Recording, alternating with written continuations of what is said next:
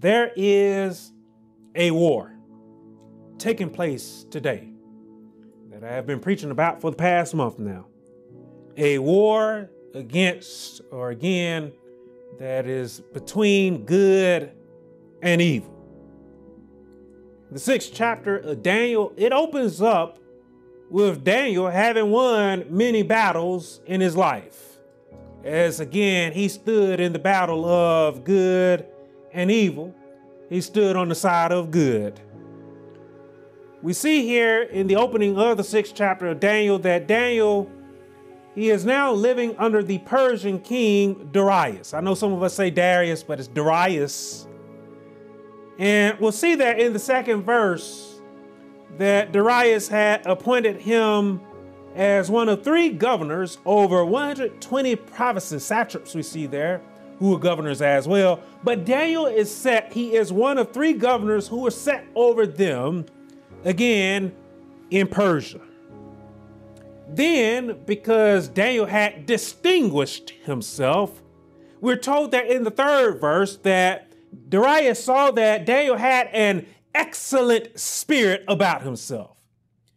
And so Darius the king, he considered setting Daniel over the whole realm of Persia only under him. So this once young slave that served in the courts of Nebuchadnezzar, he was now prospering, wasn't he?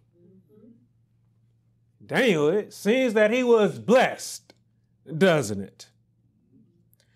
Now, with this information in mind, I again want to continue to draw a parallel between Daniel and all of us today, we who are of sincere faith. The first parallel that I want to draw here is that as Daniel was a distinguished worker in the eyes of Darius the king, I tell you today that we, as sincere believers, we, the faithful believer, we are distinguished workers in the eyes of our King. The eyes of our King is the Lord, our God. We have become distinguished workers, if you're wondering. We have become distinguished workers through the renewing of our spirit by the Holy Spirit. We have been sanctified by the blood of Jesus. And because the blood of Jesus sanctifies us, it sets us apart from the workers of the world, from the workers of iniquity, from the workers of wickedness and evil, from the workers of sin.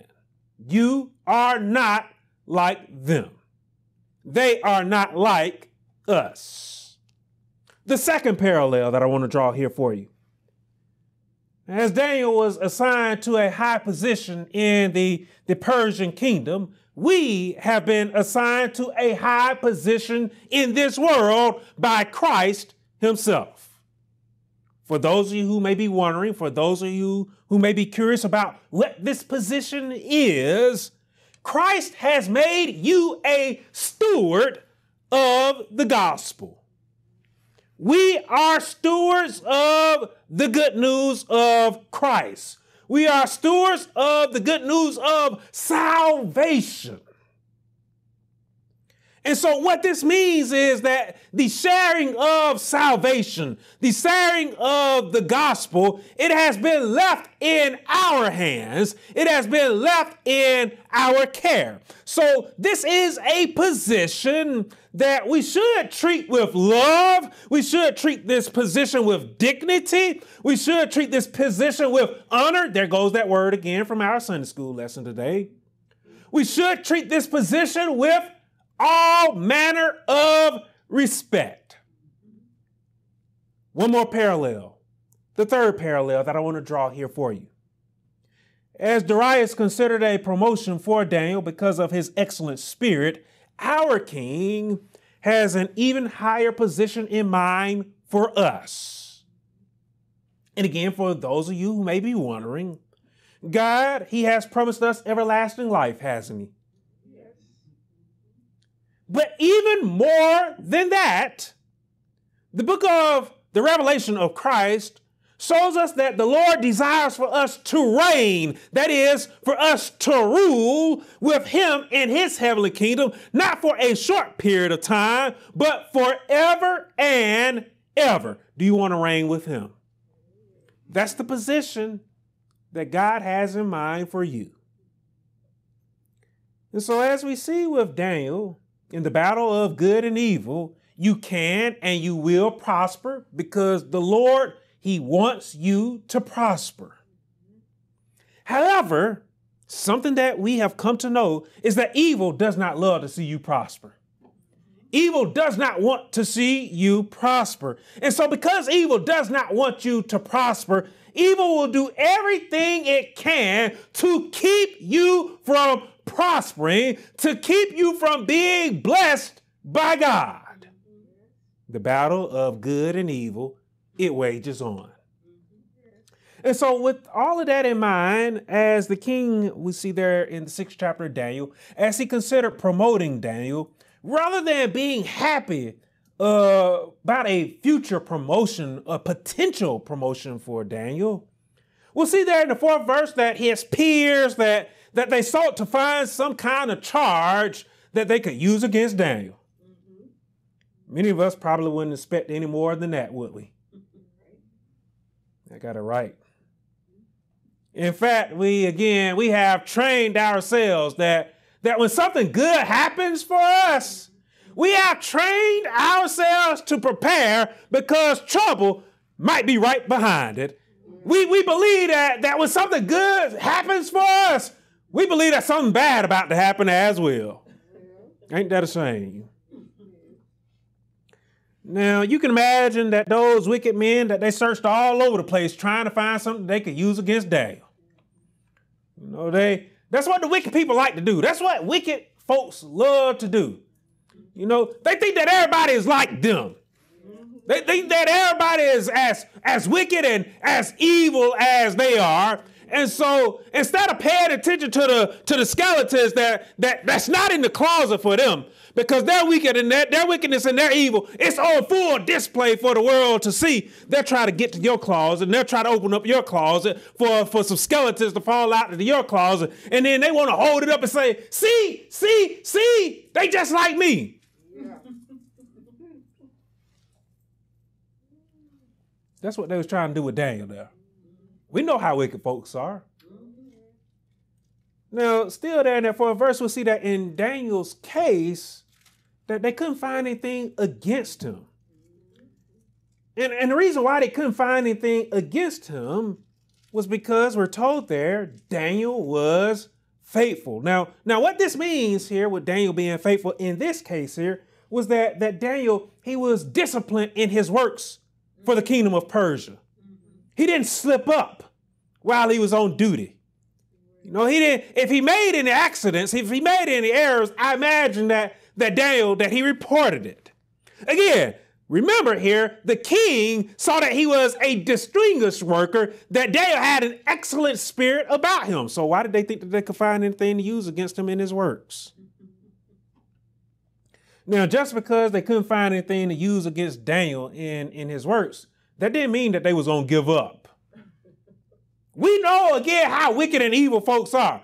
We know that the wicked and evil, they don't just give up, do they? You see, evil is a big proponent of the mindset, you may have won the battle this time, but you won't win the war. They like those old cartoons, the Looney Tunes that we used to look at. You may have won this time, but the battle ain't over. The war ain't over. That's the mindset that they have. And so we'll see that in the 5th verse. Still just taking a look at the 6th chapter down there. That those wicked men, they conspired together. They consulted each other. They said amongst themselves, we shall not find any charge against this Daniel unless we find it against him concerning the law of his God. And so we'll see that in the 6th and the 7th verse again. We're told that they all consulted together to bring a decree to the king. And they made this plan that whoever made petitions, that is, whoever prayed to any god or man that wasn't the king himself, was to be thrown into a den of lions. Now they said there whoever, but let's not play dumb here. This decree, it was all about Daniel.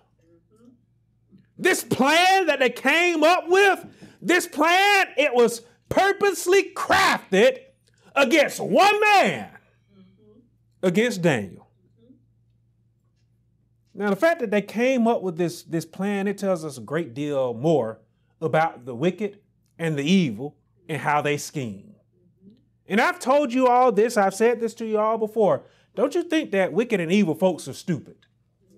Don't you think that they're dumb? Don't you think that they're ignorant?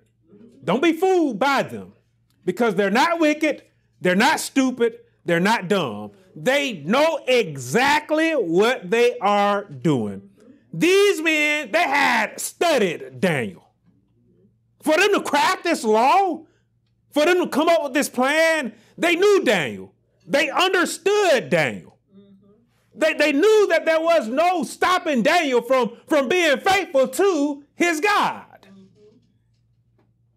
They knew that Daniel, that he was disciplined in his faith. They knew that he was obedient in his faith, that he would never stop praying, making petitions to his God. They knew that about Daniel. And so because they knew that about Daniel, we see that these men, that they set and made a trap. That's what the wicked and the evil will do. They can't get you one way, they'll try to get you another way.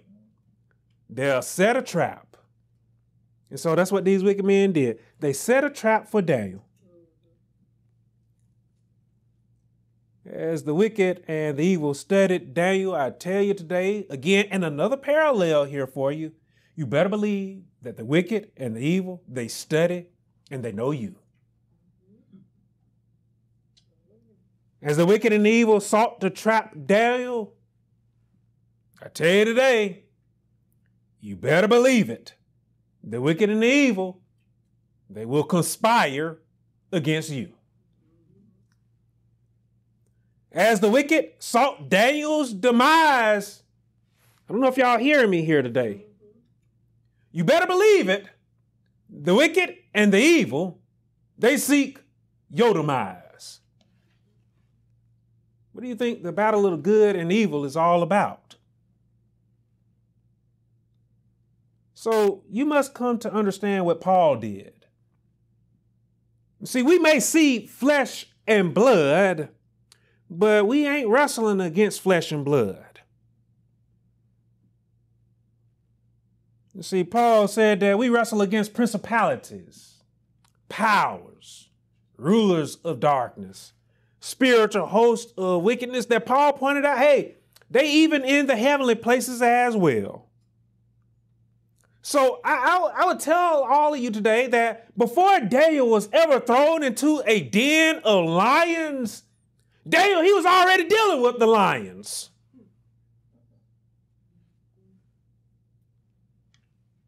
As Daniel was dealing with lions, I tell you today, all of us, we are dealing with lions as well. Before he was ever thrown into the lion's den, literally, he was already in a den of lions. And I tell you today, in this world that we live in, we in a den of lions. I don't know if y'all know it or not, but now you do. You see, the lions that we face today, again, are those wicked and those evil spirits that Paul wrote about. Those demons that we face on a daily basis. You don't wrestle against flesh and blood. You may see flesh and blood, but we up against some demons today. Even more is what Peter would add on to that in the 5th chapter of 1 Peter in the 8th verse, where Peter, he pointed out in a warning to all believers that we need to hear. Peter warned us that the devil, like a roaring lion, he's out there. And he's out there with one purpose, seeking whom he may devour. whom he may consume, whom he may eat up and destroy. I feel with this in mind that we need to consider, since we're talking about a lion's den, trapped in the lion's den, that was my thought for today. I feel like we need to consider for a moment the ways of a lion, how they hunt. You see, I don't know how many of y'all look at animal videos like how I do every now and then. I look at animal videos. Earlier this year, I happened to be looking at lions. And I was just watching the lions, how they hunt. Didn't know that I'd be using it now, but here I am. I guess that's how the Holy Spirit works, even with something like that. And something that I noticed about the lions is, as a hunter, lions, they are extremely patient. You know, dogs, they love to chase. They love to chase after. But lions, they ain't looking to chase. They'll just stalk their prey. Lions, they can focus in on that one prey, and they can just keep on following them as long as they keep on going. The lion will be right behind them. And if the prey isn't paying any attention, the lion will start creeping in. And the lion be looking for that one moment for their prey to slip up. That one moment of weakness. Before, again, like I said, lions, they ain't looking to chase. Lions will ambush. And lions, they wait for that one moment of their prey to slip up so that they can ambush that prey. And they got these long, big old canines to where when they sink those canines into their prey, that's it. It's over. As my dad would say, cater by the doors. They ain't letting go. They ain't letting go until it's death. We need to know this because, again, we in a den of lions today. And that old devil, he's a roaring lion. The fact that Peter said that the devil is a roaring lion, that says a lot as well. Because what that says is that the devil, he ain't even bothering trying to hide himself. The devil, he wants you to know that he is there. Well, why does he, think about it, why does he want you to know that he is there? Well, the reason why he would want you to know that he is there is because he wants you to be afraid. The devil, he wants you to be fearful. The devil loves to try to stir up the spirits of fear, anxiety, worry, and stress. He loves to stir those things up inside of you. He loves to, again, create these demons, these inner demons that you have to fight against on a daily basis, so that it's not just him, so that it's not just those, again, those spirits of wickedness and evil, but it's your own self that you have to face in the battle of good and evil. We can be our own worst enemy. So we ourselves can also be a lion in this den. So what do we do? What do we do about all of this? How do we overcome the persistent attacks of the wicked and the evil? How do we overcome those that continually conspire against us to see us fall down? What do we do? Well, as Peter instructed there in, again, the 5th chapter of 1 Peter in the 8th verse, if you happen to write that down or if you're looking at that now, you can see where Peter, he instructed believers to be sober and to be vigilant, to, in other words, be aware and to be alert. The last thing we should ever do is become complacent in our faith. Because again, we know that the enemy is out there, and we know that the enemy is biding his time, waiting for us to slip up, waiting for us to fall into his snare, to fall into his trap. So again, we must be vigilant. We must be sober in this lion's den that is our world. Now again, getting back to Daniel there, when the wicked and the evil, when they conspired against him, Daniel, he did something there in my key verse for today, there in the 10th verse. Daniel did something that I believe all of us must do when the wicked conspire against us. Take a look at what Daniel did there in the 10th verse.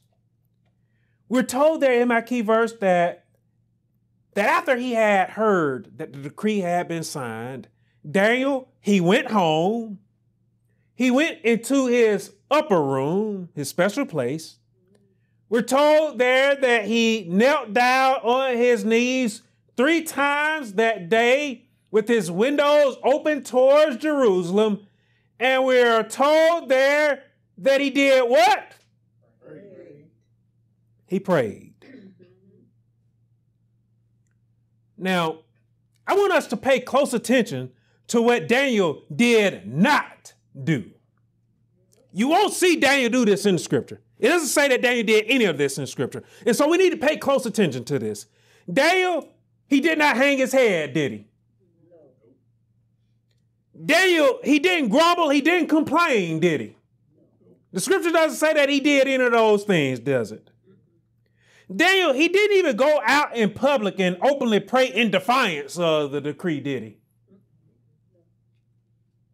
Daniel, he could have gone to the king to again cry and complain, but he didn't even do that, did he? Did Daniel panic? Did Daniel worry? Did Daniel stress? But Daniel, he was in trouble, wasn't he? He was in trouble, wasn't he? Did he fear? Something not right about this to me. Daniel's in trouble, isn't he? And he didn't panic. He didn't worry. He wasn't anxious. He didn't get excited. And he wasn't afraid. What kind of man is this Daniel? Oh, I got a God-fearing one. Why didn't Daniel panic? You see, Daniel had been in this position before, hadn't he? Y'all remember when Nebuchadnezzar, we saw in the Sunday school lesson, you're going to eat this.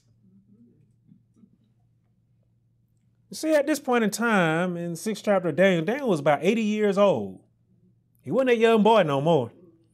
And that young boy had the heart of conviction, right? 80 years now.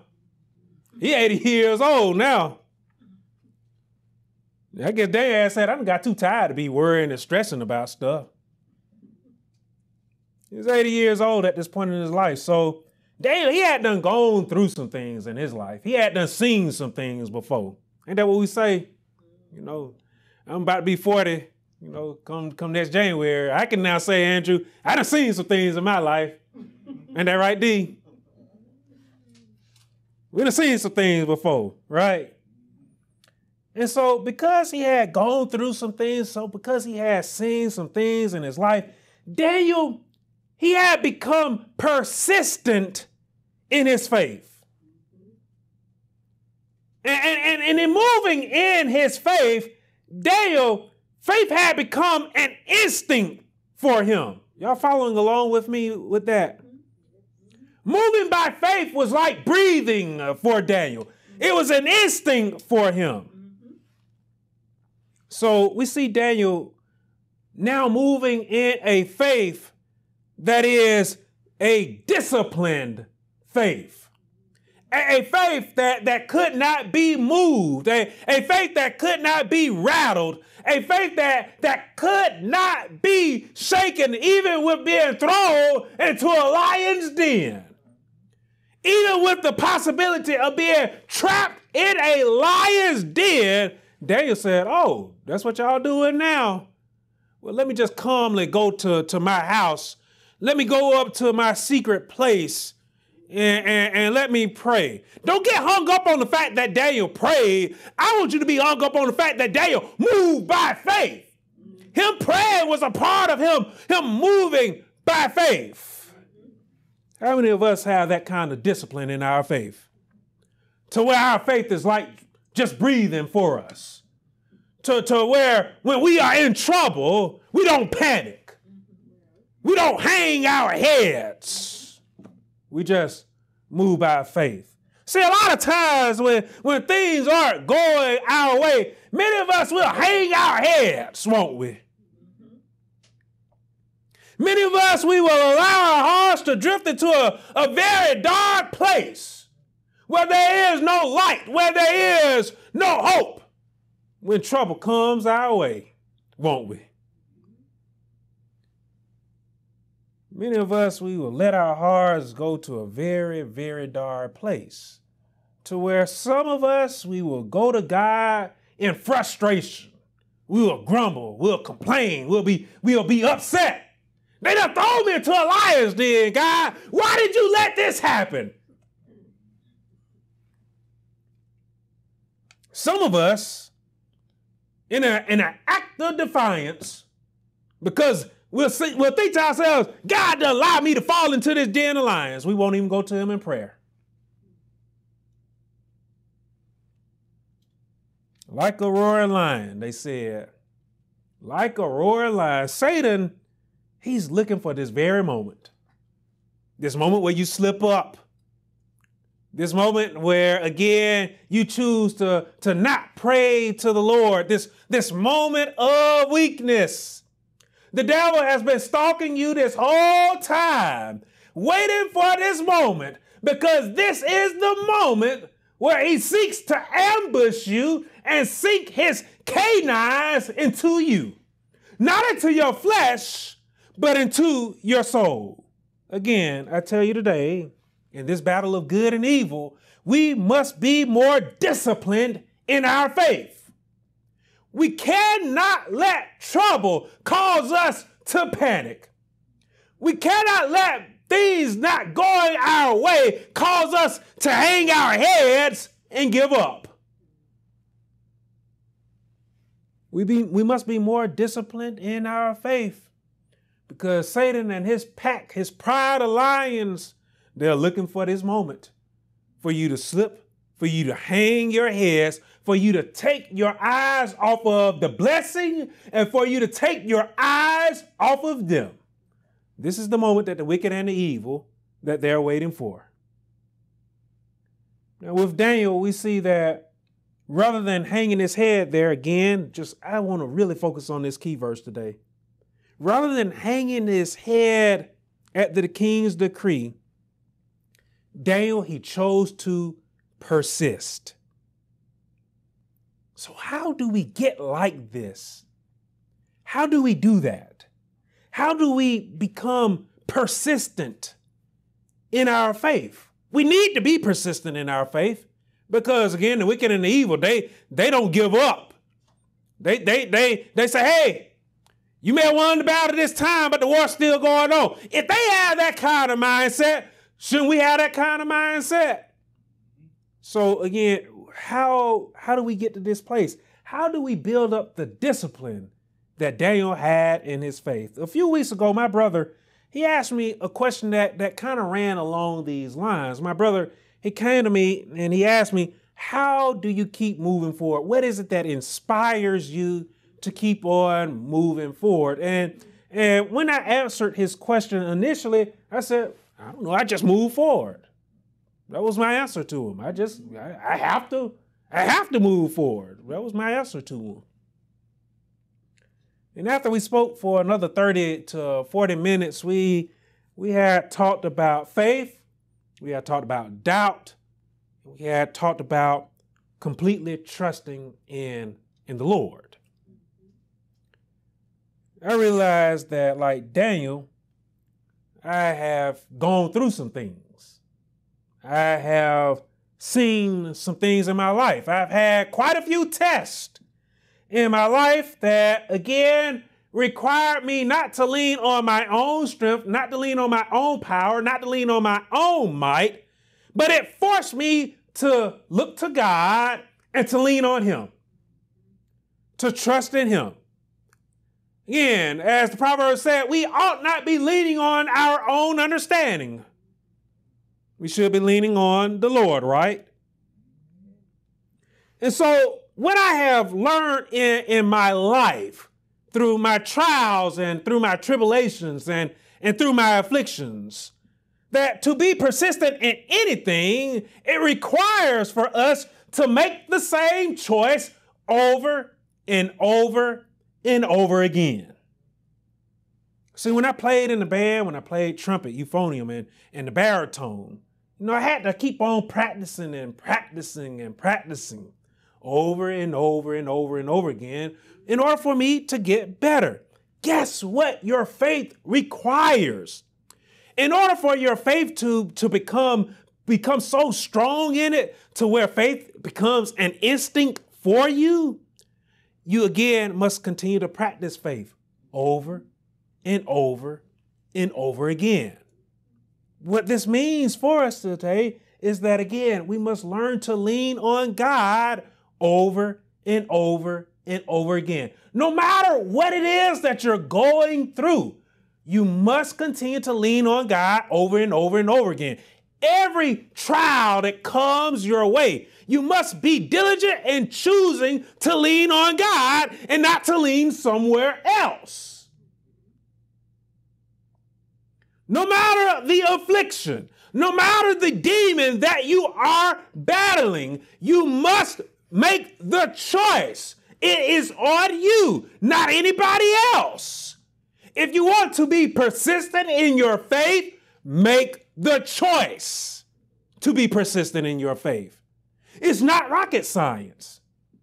And I would apologize to anybody that I can't wave my hands in the air to give you a more magical answer than that. There is no tricks to it. It's all about practicing faith. You must choose. So again, in this case, to be persistent in your faith, you should choose to lean on God in every choice that you make. No matter what it is that you're dealing with, no matter what it is that you're going through, you must continue to choose to lean on God. See, the notion is that if you do this enough times, you will become more disciplined in choosing to move by faith. When the wicked keeps testing you, you will have built up so much discipline in your faith that faith becomes an instinct. So that when they say, hey, yeah, I'm going to throw you into this den of lions, you just shrug your shoulders and you'll do like Daniel did. This is what we must do when the adversary continues to test, when the adversary continues to try us. We must do as Daniel did. Yes, Daniel, he went and he prayed, but most importantly, Daniel, he moved by faith. There are many of us who will go and will pray a prayer of religion. What I mean by that is that there are many of us who will go and pray a prayer and there was absolutely no faith in that prayer. And then we wonder why the trouble continues to persist. Move by faith is what we must learn to do. For Daniel, choosing to persist by faith was his primary nature. Because again, that's what he had chosen to do throughout his life. What are you choosing to do in your life, in your troubles? Are you hanging your head? Are you giving up? Are you worrying? Are you stressing? Are you filled with anxiety in your heart today? If you're doing that, the only thing that you're doing is hurting your soul. It is poor health for the soul to be filled up with so much anxiety, stress, and worry because of what the wicked and the evil are doing. We must learn to, again, move by faith. We must learn to choose to persist in this life that we are living. Not saying that it is always easy for me, myself, to make that choice, to move by faith. But I tell you today that it's becoming more easier for me. It's becoming easier and easier because, again, over the years, throughout my life, I've learned to constantly make the choice to God.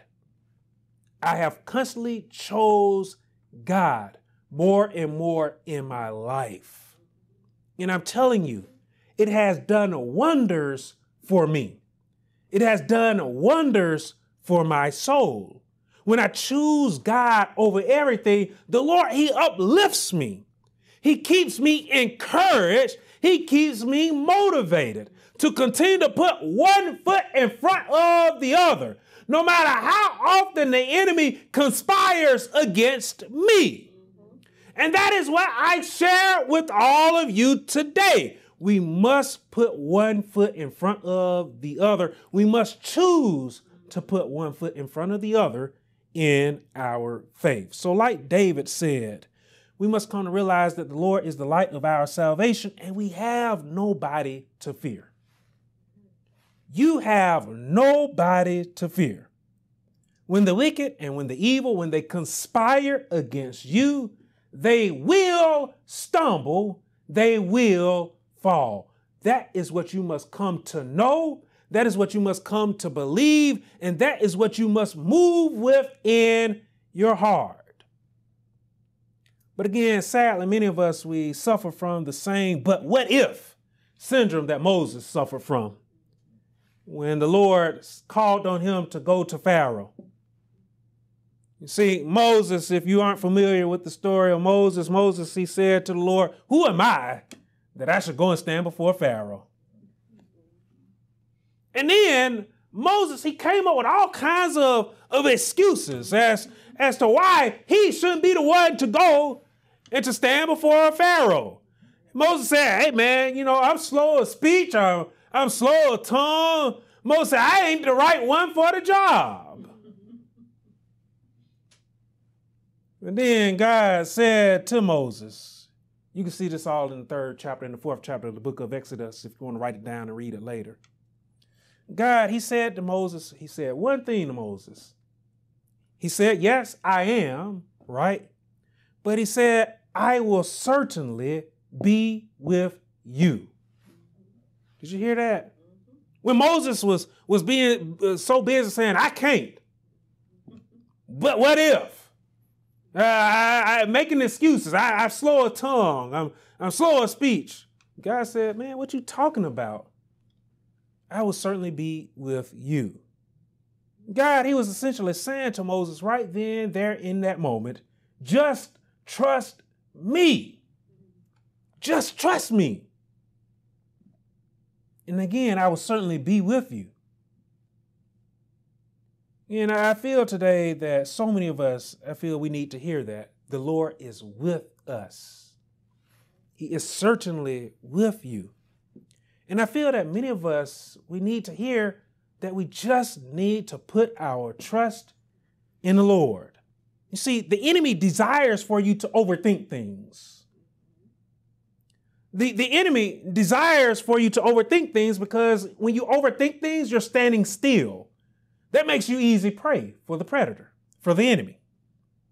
The enemy desires for you to fear moving in faith. The enemy wants you to think that if you move in faith, you may fall down. The enemy wants you to think that, hey, I'm out here. That's why again, Satan is roaring. The enemy doesn't want you to move because, hey, I'm here. I may get you. I might get you. See, the enemy wants you to believe that God is going to let you be destroyed. That is what the enemy wants you to think. But again, God, he tells us today that his thoughts towards us, they are not evil. They are of peace, a future, and a hope.